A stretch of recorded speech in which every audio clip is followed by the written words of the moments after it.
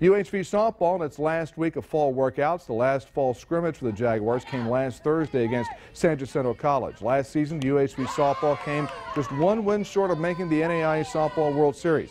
13 players returned from the Red River regular season champs. They include Ashley Reyna, a National Fast Pitch Coaches Association's NAIA All-Region second-team pick, and first-team All-Conference picks Emily Flores and Kelsey Tidrick. I talked with Tidrick and Flores about how fall was going for UHV softball.